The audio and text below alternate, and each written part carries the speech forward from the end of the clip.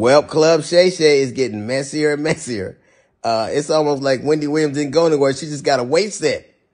So Monique was on. Every time I see Monique these days, she's on with her and her daddy complaining about something or working out. I don't know nobody that work out that much and gain weight unless every crunch you do got Captain in front of it. But apparently she goes on Club Shay Shay and tells the story about how she came on my radio show and I wasn't there at the time. And my co-host Jasmine Sanders played a game that we played all the time with everybody called Would You Rather. She apparently was so offended by that she says she got off. She called me. Monique did, and she said I was very dismissive, like, Monique's a liar. When Monique did call me, I heard her complaints. I listened to her, and I pulled the segment. So if I had been as dismissive as she alleges I was, that segment would have aired. It didn't because I respected her wishes. She's a liar. It's also befuddles somebody who, as a comedian, talks as much shit about everybody else as she does. She has the temerity to be offended about anything you say about people. This, everybody, allegedly, it stems from the fact that I used to always talk shit at the video, and she encouraged her sweet babies to look at the video and find them. Do that. Do exactly what she says. And you know what you're not going to find? You're not going to find any evidence of that because Monique she's lying about that. But what you will find is Monique talking alleged contract dispute we had.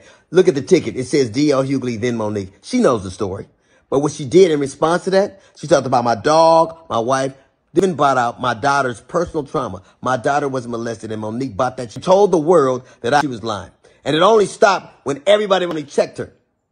It's interesting. You know what else you won't see Monique doing? You won't ever see her with her family, videos with her children or grandchildren. Because how do you love us for real when there's no evidence of anybody loving you for real, except your daddy, who you apparently have to pay?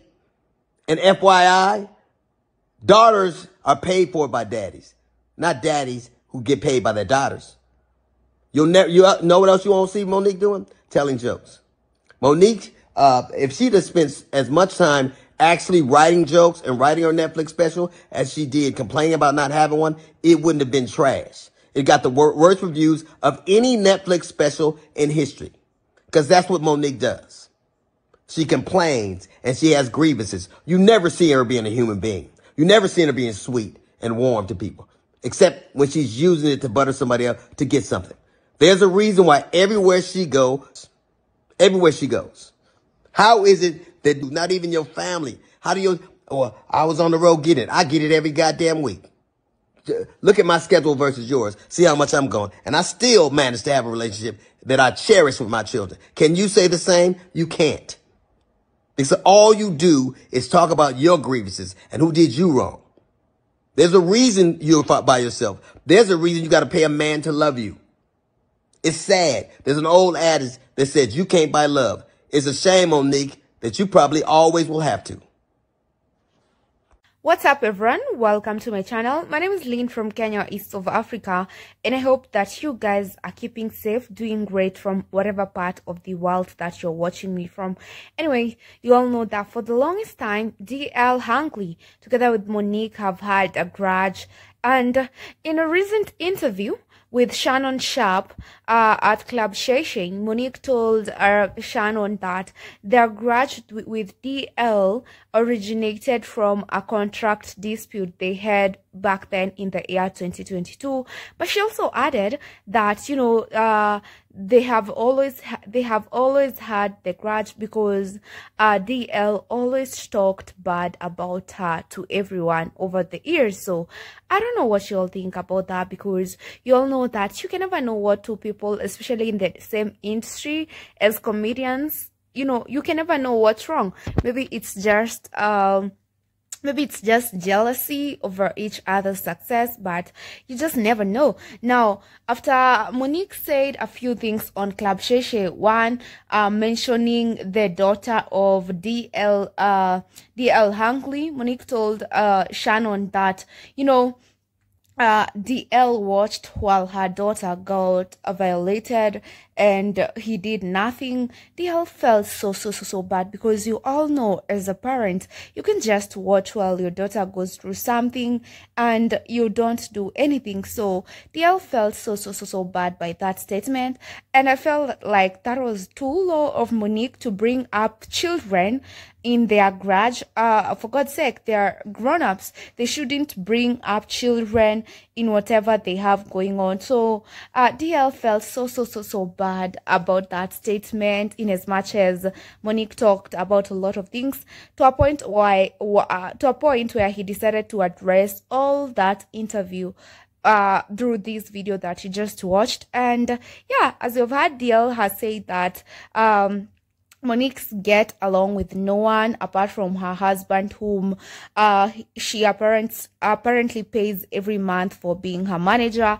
And he said that, you know, Monique gets along with no one in her family members, and even in with their fellow comedians. DL say that Monique asks a lot of financial help from other comedians, and Monique would only, you know, be good to you whenever she wants to get something from you. And that is what DL said. She also added that, you know, she felt so bad, Monique, going on a show like that one, to lie that, you know, she did nothing while her daughter got violated. Because if you all didn't know, DL's daughter is a victim of sexual harassment, and we hope that that girl is is doing so great right now. Because, you know, it's just sad to see, you know, to see your name, or even to see yourself being mentioned in your parents' issues. So we just hope that she's great. DL said that Monique lies a lot, and DL said that she has tried a lot to, you know, just make sure that his relationship with Monique is good, to a point where, you know, Monique had gone to his podcast. And if you all know, DL's podcast has this segment of Never Have I Ever, and Monique told DL that he was not good with that segment. Maybe she felt like, you know, she's too old for that. And DL said that after Monique complained about the segment, she dropped the segment and didn't post Monique's segment to the people, because he just wanted to be respectful to Monique's request. And Dale is saying that he has tried a lot, you know, to be in good terms with Monique, but Monique keeps bringing his name up here and there. So, you know, he even said that on Netflix special, Monique's interview is the interview with the least views and all that stuff. I guess, you know, she was just trying, she was just speaking out of anger because of Monique mentioning her daughter. Anyway, I don't know what you'll think about these two people grudge, but I feel like they should, try to solve their issues and try to not mention each other's families. Anyway, I don't know what you'll think. Just go ahead in the comment section, tell me, what do you think?